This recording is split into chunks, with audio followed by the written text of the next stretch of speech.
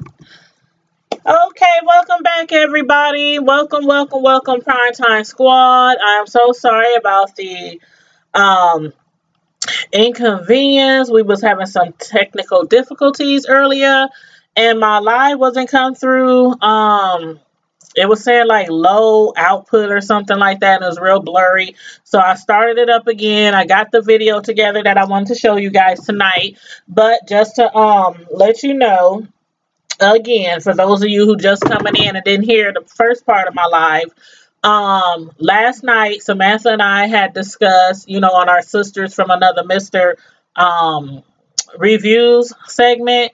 We were discussing John Gray and the allegations of him cheating and a baby being out there, and and him, getting on his pulpit in front of his congregation, confessing to some discretions, and apologizing to his wife, and how he bought her a $200,000 Lamborghini, and all kind of other stuff. And today, while I was surfing the social media, the YouTube, Instagrams, just when I thought I had seen it all and then heard it all, especially from church members. Now, we discussed last night how some people don't go to church anymore, how they have no, pastors, like all these pastors out here doing all these discretions, stealing, sexual harassment, sexual assault, cheating on their wives, molesting children. A lot of people don't go to church no more. And we were saying, if this happened to you and your pastor cheated on his wife and admitted it, and of course there's other allegations out there as well, would you stay at church? Would you leave your church? Would you forgive your pastor? Would you request that your pastor step down? We discussed all that last night. But today, y'all, I done seen it all. I'm going to show y'all this video. One of John Gray's congregational members, she done went ham, eggs, and bologna on social media today, going off on anybody who does not have anything good to say about her pastor, John Gray. So I'm going to let y'all check this out, and then we're going to talk about it. So one moment.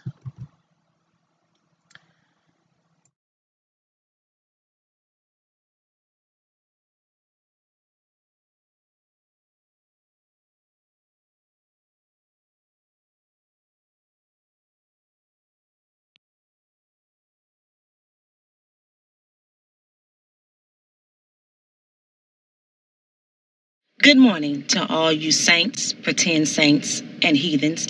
I'm going to send out a PSA because I am a member of Relentless Church, and y'all been coming after my pastor pretty hard. So I'm going to say some things that he can't say. So I'm going to say, fuck you, in the name of Jesus. In behalf of Aventer, his lovely wife, fuck you and kiss her ass as she rolls off in the Lambo that her husband has provided for her. Kiss her ass on the four wheels of grace, mercy, the Holy Ghost, and the Spirit that her husband has bestowed upon her. Now, this is what I'm going to need y'all to do since you want to be so goddamn judgmental. Log your ass on to Relentless Church on Sundays. They got 2 services. Tasha Combs and Todd going to get you together. But see, y'all gonna get up off my motherfucking pastor. That's what you gonna do. And to some of you pastors and mothers, you need to have some body bitches out there in your congregation who can rise up, and when you see the devil, we can step on his head and say, fuck you in the name of Jesus.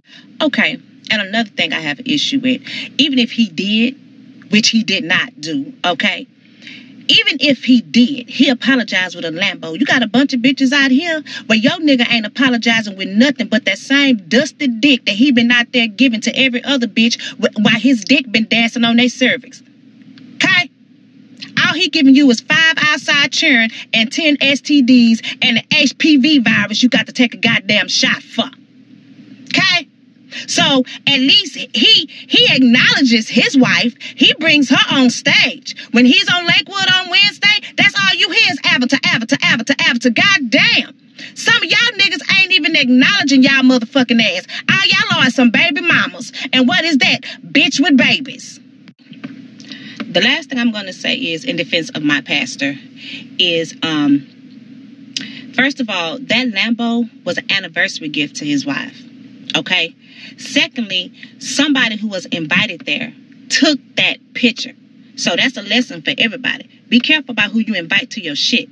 Because I'm pretty sure if he didn't wanted that televised to film, he got enough money. He could have had a film crew. He didn't do that. So that's somebody bitch ass who was invited who didn't have the right to do that shit. And they leaked that shit. Okay? And thirdly, I have been at that man's church where he has taken up offering. And after offering, he has told the whole congregation, whoever needs some money, come get some money out these buckets. What pastor do you know do that shit right now here and today? So that's why I'm not gonna let y'all come for my motherfucking pastor.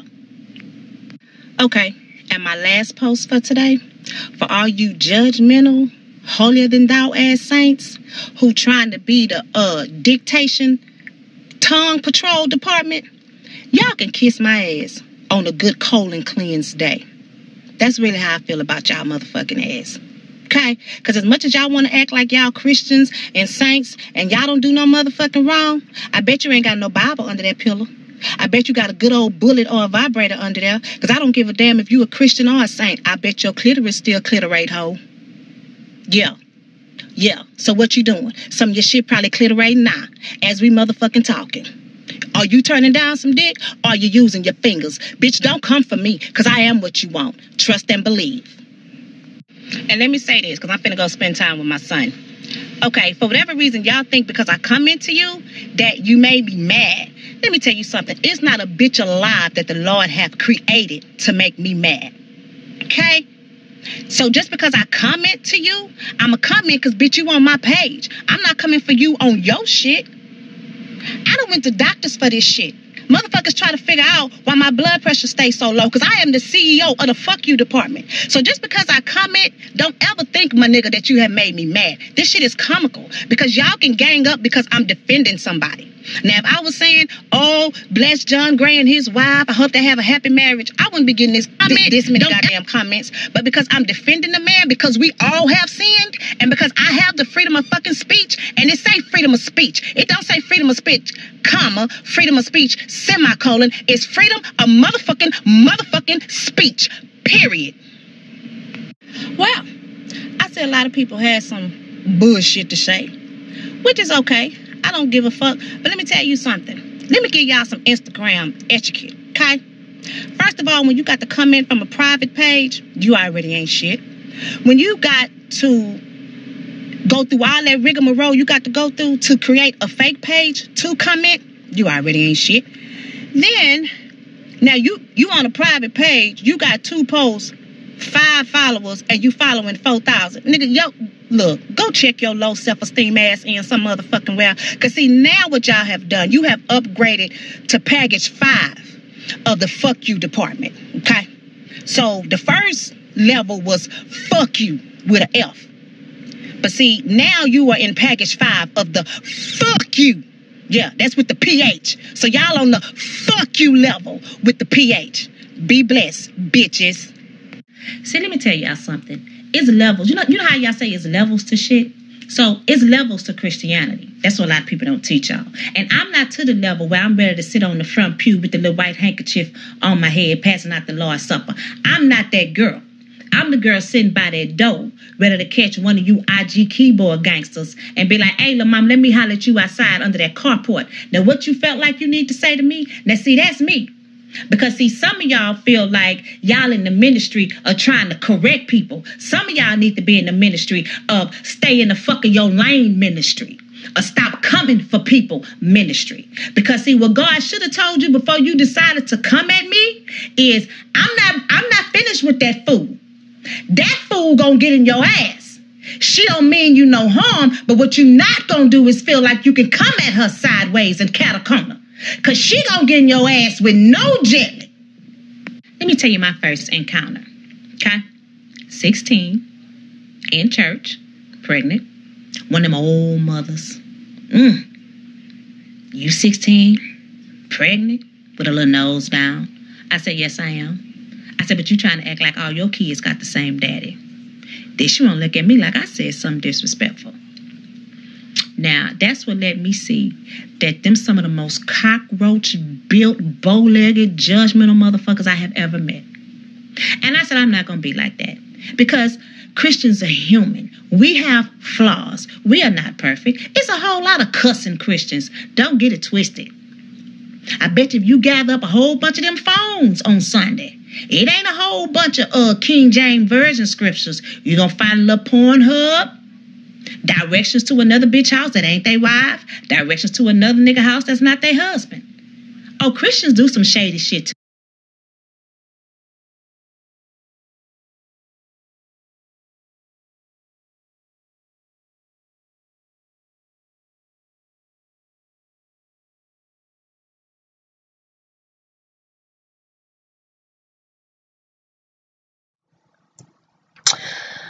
Lord, have mercy.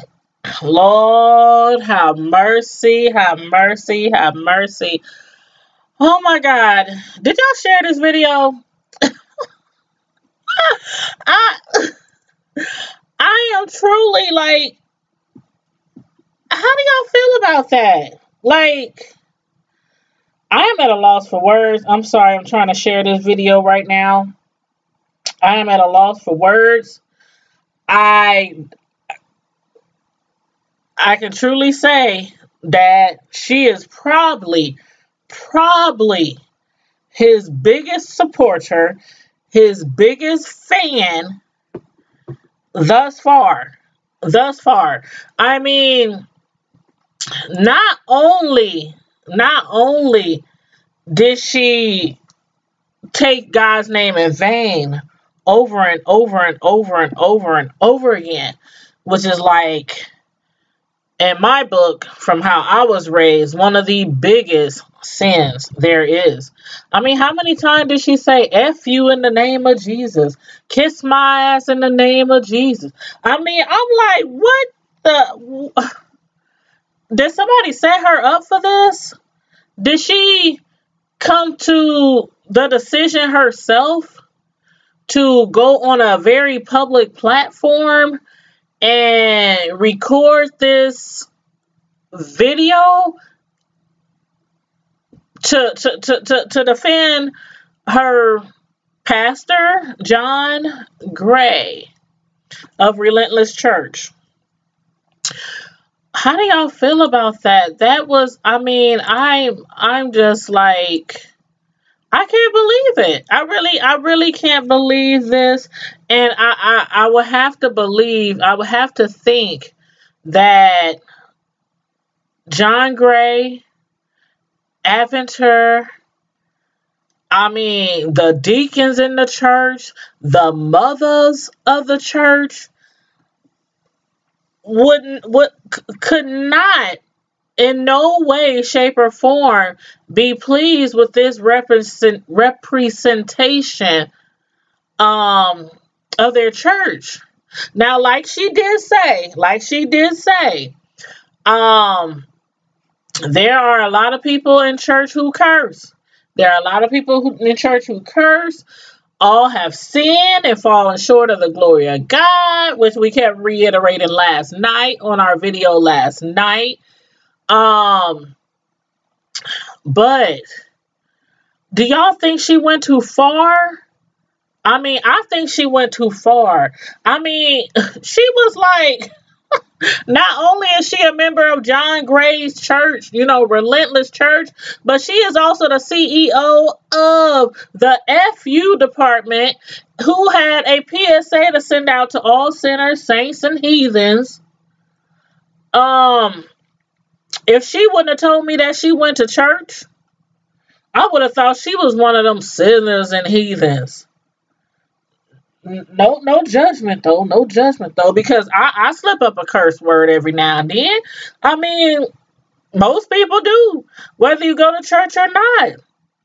But she went on her social media platform to defend her pastor in that manner. Like, did she not think at all like how this would look, how it would reflect upon him? I mean, he's already out in the spotlight. People's alleging that he has a baby out there. I mean, that not just one woman that he admitted to having some kind of discretion with, on his pulpit to the congregation and his wife and whatnot. But there's allegations there's more than just that woman. And she's up there talking about, I'm not mad. I'm not making this video because I'm mad. Girl, you is big mad. You is mega mad. Mega, like y'all mega church. You is mega mad. Like, mega mad. And you up there just using so much blasphemy in the name of Jesus? Come on. Where they do that at? What kind of representation is this for your pastor? This ain't no pastor that's done cheated allegedly on his wife in some little hick town in Timbuktu. This is like a mega pastor who has a national, his church programs is national. He has a TV show. I mean, this how you represent your pastor? Girl, this how you represent your pastor? I mean, and then like, after a few minutes on the video, she's like, what y'all need to do is log on Sundays to the Relentless website and tune in for our services after F you in the name of Jesus. Girl, bye. This is so wrong on so many levels. I mean, if you're going to defend your pastor, I don't blame you for wanting to defend your pastor. Even though he stood up and admitted that he had some faults. His wife did too. She admitted that there's some chick, some broad, who tried to step in there, but they ain't gonna let her ruin their relationship. They admitted this. But you on social media, on your Instagram, going off like this? You sure you go to church? You sure you belong to his church? Or you just somebody out here clout chasing, pretending like you go to his church and just clout chasing? I don't know. She was like, y'all gonna get off my mother effing pastor, and was saying other churches, they need to have their deacons and mothers, whenever the devil rises his head up, y'all need to say F you in the name of Jesus every time the devil rise up in your church too. I'm sorry, but I can't picture my pastor saying nothing like that. And I'm not saying he is like the saints of saints. But I just can't picture my pastor telling us to say F you in the name of... That don't even supposed to go in the same sentence together. Like, I don't even feel right repeating what you said. And I'm not even saying the whole curse word. I'm just kind of like abbreviating it. But y'all know what I'm saying. And then she's like, but y'all women out there, y'all got men who's having sex with like 5, 10 other women, giving y'all STDs. He got kids all over the place. Like, are you making some kind of excuse for what your pastor did? And trying to say, well, y'all out there, sleeping around and got dudes who not representing you well because your pastor stood on the pulpit or stands on his pulpit often giving shout outs to Eventer. Now, don't get me wrong. I said it several times. I love me some Eventer. I think she is such a sweet, sweet, sweet, beautiful person. And yeah, you should represent your wife and you should shout her out and, acknowledge her, from time to time in front of people, if not all the time. But what does one have to do with the other? Like, You lost me there. You lost me there. Like, you really, really lost me there. And then I do remember, like she said, once upon a time, or it could be more often than what we saw online, when they was recording one of their church services, and he had took up the offering, and he was telling people who was in need, if you need some of this money out of this offering place, come on down, like on that game show, come on down and get some money out this plate. Again,